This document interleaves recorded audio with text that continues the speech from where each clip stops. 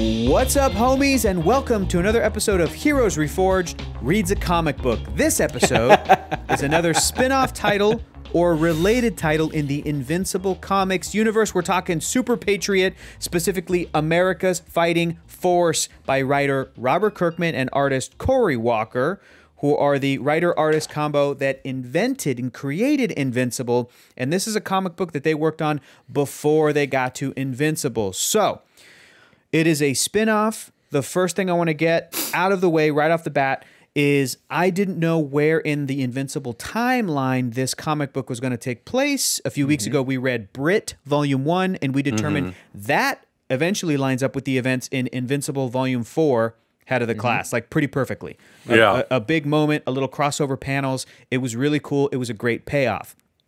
Didn't know if we were going to get anything like that in Superpatriot. In fact, I would say, and I want to hear your gentlemen's thoughts, this takes place completely before Invincible, like entirely I would before. agree. Because this story features the main character, Superpatriot, real name Johnny something. I forgot what Johnny's last name was. Johnny Superpatriot. Johnny Lawrence. Lawrence. Joey Lawrence. Whoa. Joey Lawrence.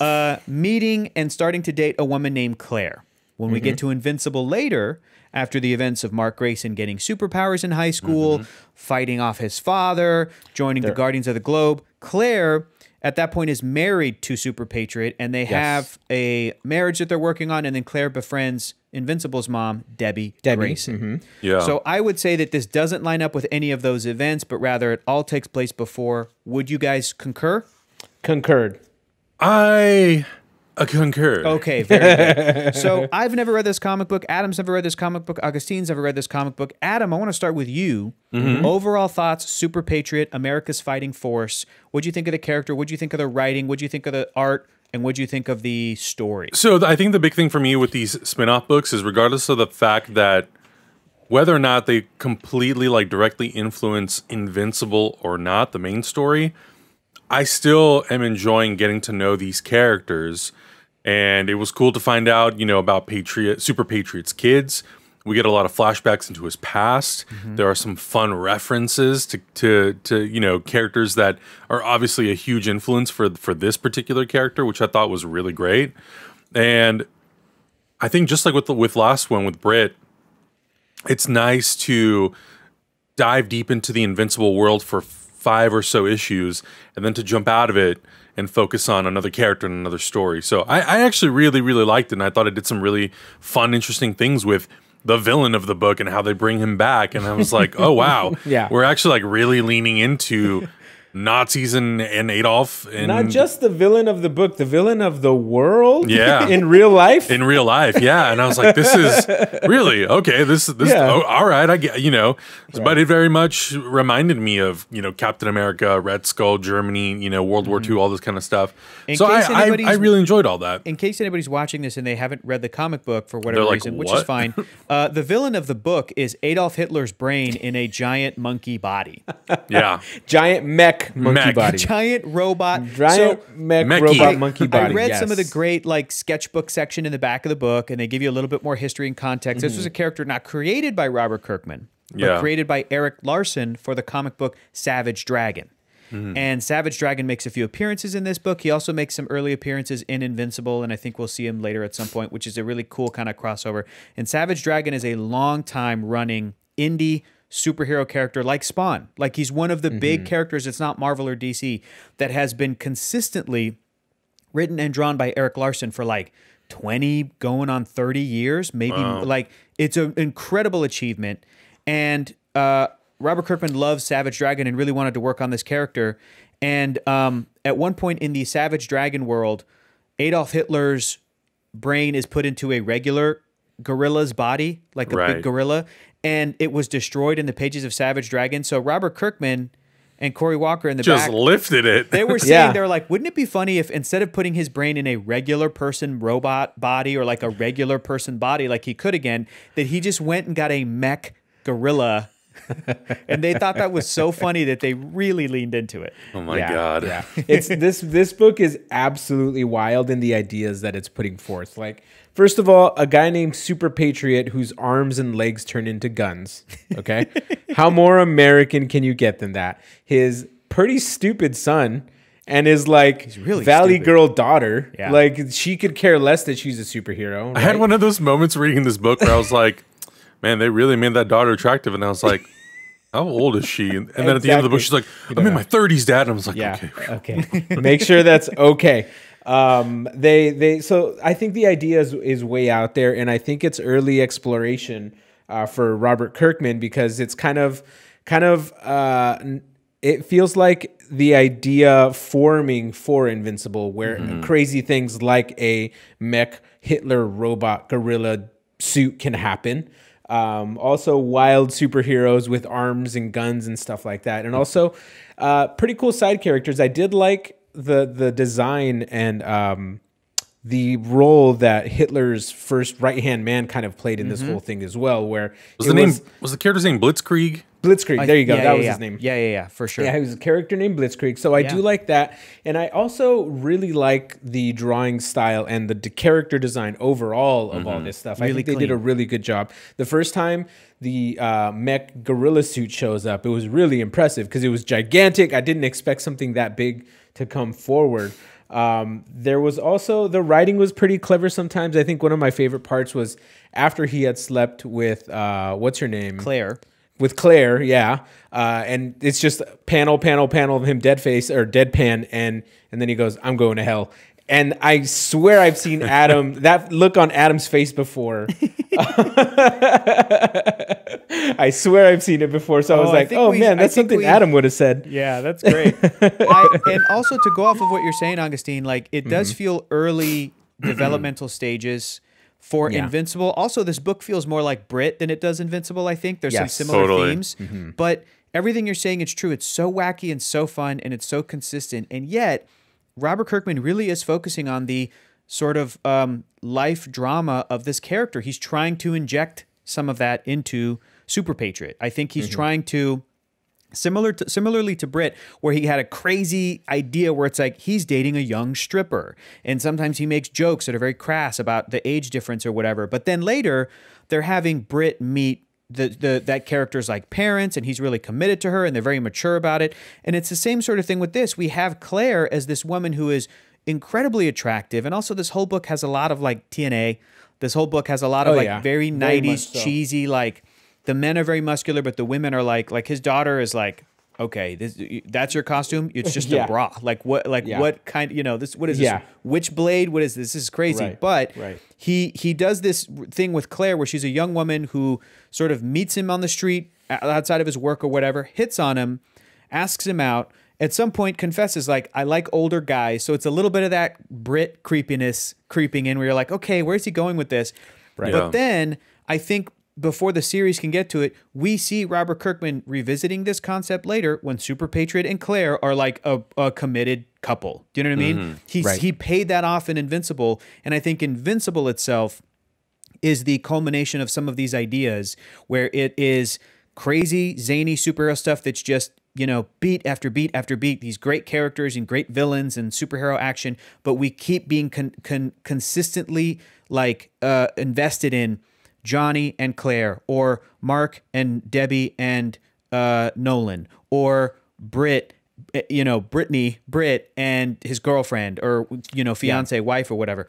I think that's what he's trying to do. He's kind of trying to have that fun, cheesy comic book, really corny world, but also be like, but I want to have a little bit of maturity in here. I want to have a little bit of And this is a comic book that has Adolf Hitler's brain in a robot ape, also a sentient brain. Like he picks the brain out of and he's like, no, don't leave me. Leave me alone, unhand me, or something like that. The other thing I wanted to talk to you guys about. Wait, real quick before you move on to that, Hector, to go back to the beefcake and the cheesecake art. Is that what it's called? Beefcake and cheesecake art? Listen, that's what I call it. I know it's a term. I know for years, cheesecake art is what they would call the art of artists like J. Scott Campbell, who did like Danger Girl and all the sort of sexy pinup art and stuff like that of the 90s, or maybe some like Jim Lee stuff from the 90s. You know what I'm talking about. there is a little bit of that here, but the moment that really turned it around for me, that changed it from like, once again, creepy old guy with young girl, is the moment at the poker table. Do you guys remember that moment where one of his friends' wives was serving at the table from World War II, and he's like, oh, she just loves to do this stuff. And he's like, dude, I can't stand this. Like, invite your wife to a game. And then he just walks out of the room because he doesn't like the way this guy is treating his wife, right? And she's a former superhero herself. Like, they were like World War II era heroes. Yeah. Right. So it's little moments like this that because if there wasn't a moment like this, it would feel like super cheesy and just kind of like super macho and, you know, that toxic masculinity type thing. But to see a guy stand up for something he doesn't feel is right as far as gender roles go or gender norms, I think that really kind of speaks out, because I don't know a lot of people who were doing it at that time either, you know, even though he did have that kind of beefcake and cheesecake art. I think that ties into what I was about to bring up, which is the only other moment that I think is very interesting, which is Robert Kirkman is using this World War II era hero, but I don't think he ever was frozen like Captain America. He's just been active since World War II, and he has an origin similar to Steve Rogers, and he has this old school mentality. In the 70s, there's a flashback where a corporation's being like picketed, and there's like a mob of people protesting this corporation. And Superpatriot shows up when he had a different costume and he was younger, but it was the 70s. And you think he's going to beat up on these cops that are beating the shit out of protesters. And instead he starts beating up the protesters.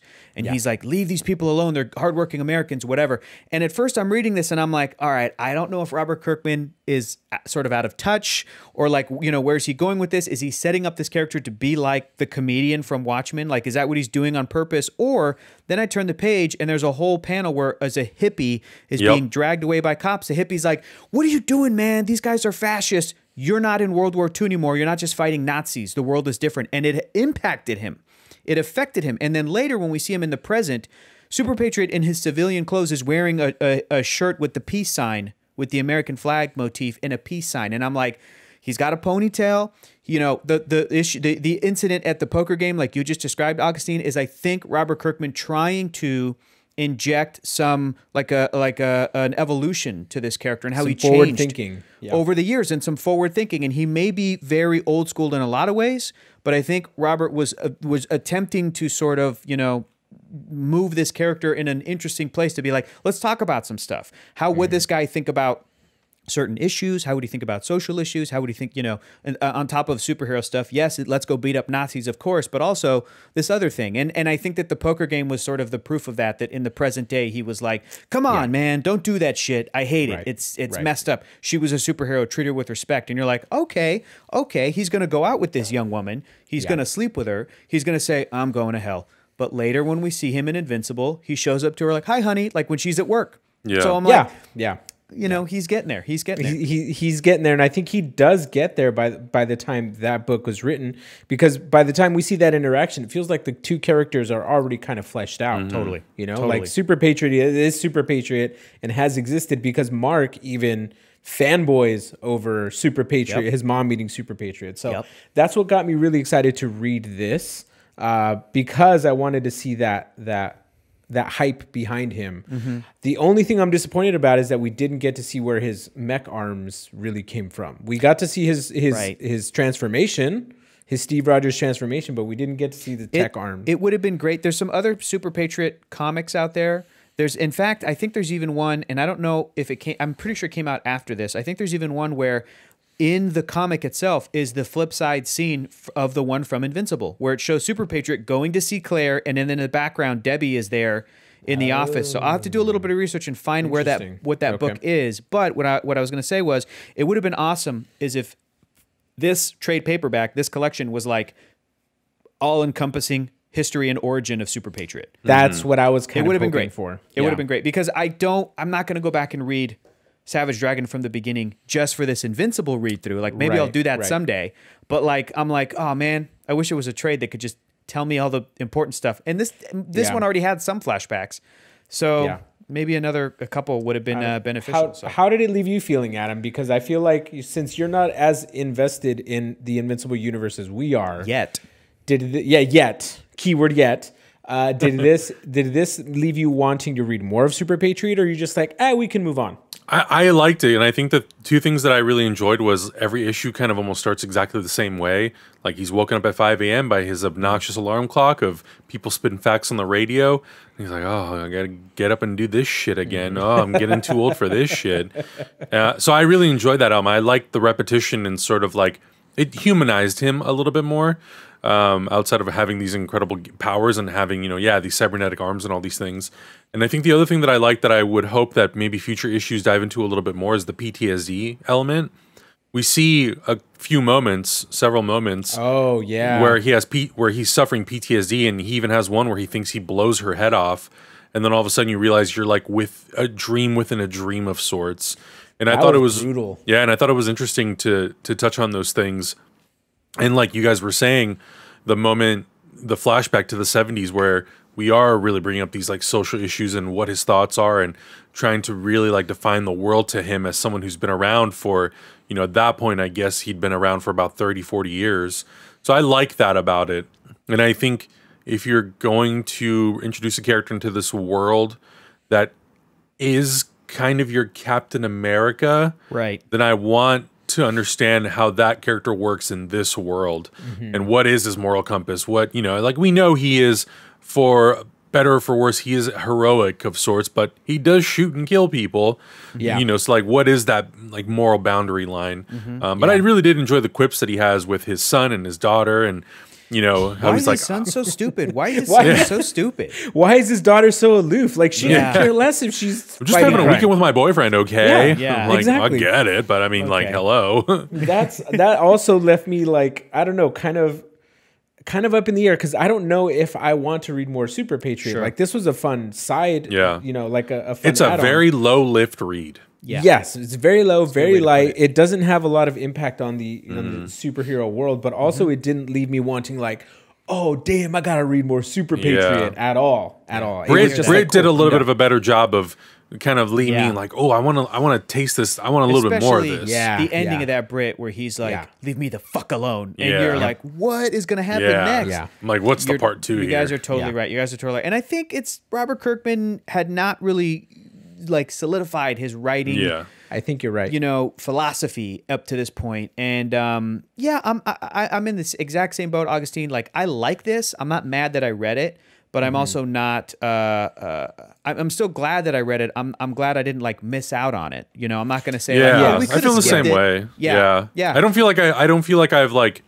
I'm not sitting here being like, oh, I wish I would have got my 45 minutes back or whatever. No. I still had fun reading it. Yeah. I'm going to put it on my shelf before all my Invincible trades, slot that right in there, and that makes me a happy camper. That's where, it's part of the collection. The completionist, yes, I'm in. Of course. It's great. I will do a little bit more research and see if there's any other Super Patriot Invincible-related material and paperbacks, and maybe we can get to that stuff later, and that's cool. But for now, boys, I think we're about to make a very exciting announcement. It's a little sex-citing, I would say. And that announcement is, for those of you reading along with Invincible, we're going to take a 1-week pause because we have a very exciting book that we're going to divert and read. And then right after that, the week after, we're going to get right back into Invincible. Volume 6 is where we're at. Volume 6. But the next book that we're going to pause to take a break, take a breather, and read, we're going to pivot. We're going to look over here. There's a TV show coming out in January that we're very excited about. So we are going to read together and put out an episode next week. Tom King's The Vision, the complete series. 12 issues. Gabriel Hernandez Walta is the artist. Tom King is the writer. We are reading The Vision and seeing and talking about it and seeing how much of it may or may not play into WandaVision. And we're stoked about it. So, I have not read this comic book. Either have I. Ooh. It's been a minute since I've read it. It's been a few years. Like a year or two, possibly. And it's very, very good. And I cannot wait to read it with these guys. So stay tuned for that. And for anybody that's not watching this Invincible video, I just guess you're going to get a surprise Vision comic next week video. Like, that's what you guys are going to get. So it's mostly everybody on the Discord. I think everybody on the Discord is watching these videos. Yeah. So thank you. So Augustine was researching. It is available on Hoopla. which is the library volumes app, 1 and 2 full free. You just need a library card, library account. Volumes 1 and 2, Division, 6 issues, then 6 issues. Otherwise, it's like rentable on Comixology. It is all available on Marvel Unlimited if you have that service, which I think is a great value because you get to read the full series of great comics like this. Or you can Amazon it or whatever you want. Yeah, absolutely. It's all there. It's all there. So I would say it's good enough to just blind order, which is crazy. It's me saying a lot, but it is good enough to blind get a physical copy of it, and then wait for it to arrive, and then you can watch our review on it. So yeah, Hector, I don't think you have any idea how much money I've spent on your blind order recommendations. I don't know if you could see it, but down there, that whole section, half of it is Invincible. Nice. Let me see if I can move. Half of it is Invincible right there, and my then the friend. other half, that's Hector's recommendations all on this side. I hope that so far I have not let you down, and I'm going to continue to try to not let you down, but I so appreciate that faith, brother, and I think you're really going to... I cannot wait to talk about this book with you guys. Yeah, this is going to be awesome. And then we're going to be so prepped for WandaVision that when we're watching the show, we're going to be like, that's from the comic. That's from the comic. It. Yeah. like Leonardo DiCaprio, just, beer and cigarette. Yep. Totally. It's going to be great. All right. Well, so now that's our video on Superpatriot. Be sure to share your thoughts with us in the comments below. Head over to the Discord that Augustine mentioned. It's a rad place to be. A lot of great conversations about everything, which is super cool. If you like this video, please like it. Please subscribe if you haven't already. Tell your friends about it. Read Invincible from the beginning. Catch up with us. Go get the Vision so you can read it and then watch our video about it, and then you can discuss it with us, which we're so excited about. And we have a Patreon. If you want more bonus stuff, we've got a Q&A in the month of January, which is really exciting. We just did a live watch-along of Wonder Woman 1984. We got another one in January. So if you want to go check out our Patreon, link is in the description below. You can check all that out. Otherwise, we'll see you jabronis later. Peace.